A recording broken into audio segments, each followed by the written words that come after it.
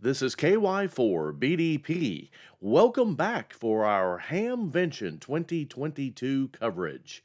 This time we drop by the Aero Antennas booth and we speak to Tim about some antennas that we might use at next year's gravel rally with a little bit more directionality instead of using Omni.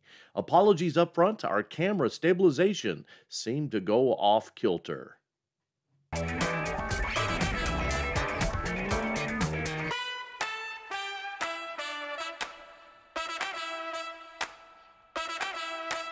We're at the Aero Antenna booth, and we're with Tim. And what's the call sign, Tim? KB7MDF. Nice to meet you, Tim. Nice to meet you. We were just talking a little bit off camera that we just did a rally event, and one of the things we're considering are different antennas than what we used in the last rally. And Aero Antenna does really great work in a couple of different models of antennas that might be a little bit more directional. Can you talk a little bit about that? Well, for what you're talking about, a rally, we talked about the corner reflectors, Yagis. It just depends on what you need as far as how much offset the load you're willing to tolerate on your rotor. And for the Yagis, for the corner reflectors, they have more offset load.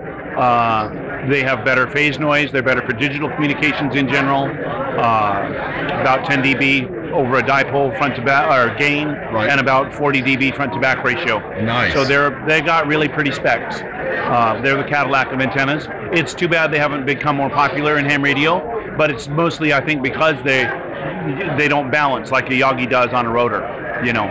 So either a offset weight or a rotor that's pretty tough. Okay. Yeah. And what were the models of those corner reflectors that we might be interested in looking at? We have a corner reflector for 2 meters, one for 440, one for 220, and we have a dual bander for 2 meters and 440. And roughly, what's the price range for some of those? Oh, I apologize, I don't have that off the top of my head. They're going to be a couple hundred probably for the dual bander. I'd have to look. Right. Yeah.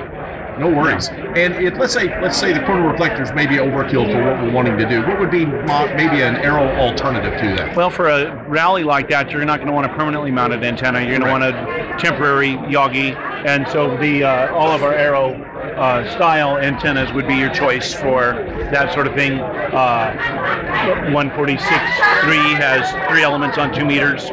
The 146.4 has 4 elements on 2 meters.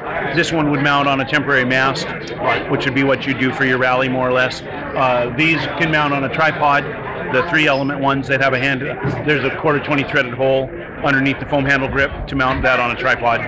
So you've got a few options. We have mounting brackets to mount these on mast, and they're temporary mounting brackets to just unscrew with wing nuts. We utilize drive-on masts for a number of the locations. Oh, sure. Well, yeah, that's the basic story, though. And then, of course, we have Omnis if you need them, ground planes and J-poles. Right. Yeah. Tim, thanks for giving us a little bit of your time today. No problem. Thank you. Nice talking to you. Nice talking to you. Have a good day. Thanks. Thank you.